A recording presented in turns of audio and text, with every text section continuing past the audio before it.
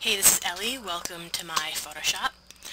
An adjustment layer is a layer in Photoshop that lets you make an adjustment without actually touching the image underneath, and it uses a mask to hide or show that adjustment.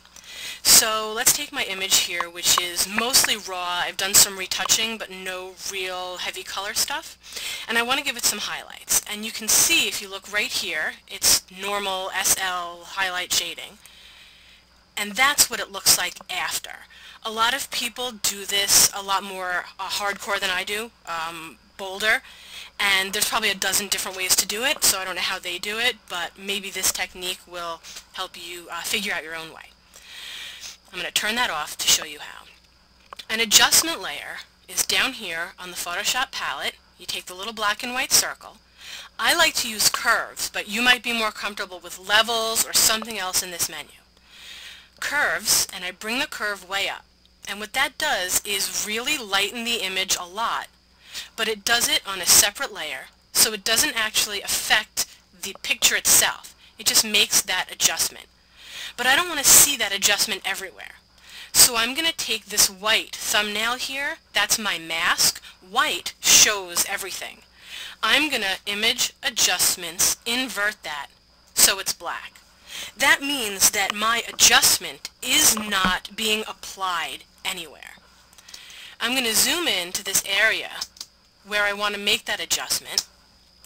And I'm going to, you can use whatever selection tool you want. I'm going to use, let's try the quick selection tool here. That's good. And you can see how I've quickly selected that shape. What I want to do is I want to paint white on this black mask.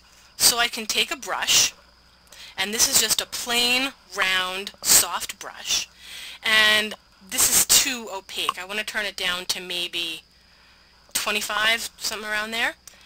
And with a soft edge, I'm going to paint here.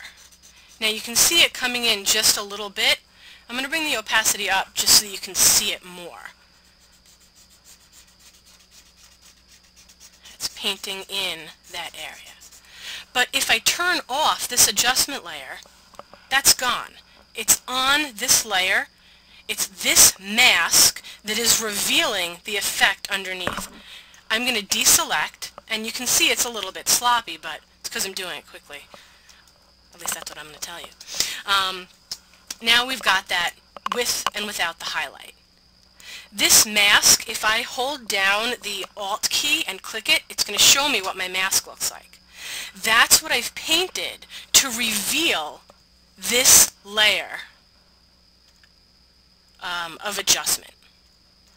If I went in here with no selection and 100 opacity and painted, it would reveal that light. If I changed that to black and I painted in, it will erase that effect.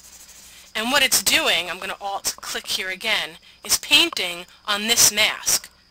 I can paint in white on the mask, and when I go back to that layer, you can see it's lightened it.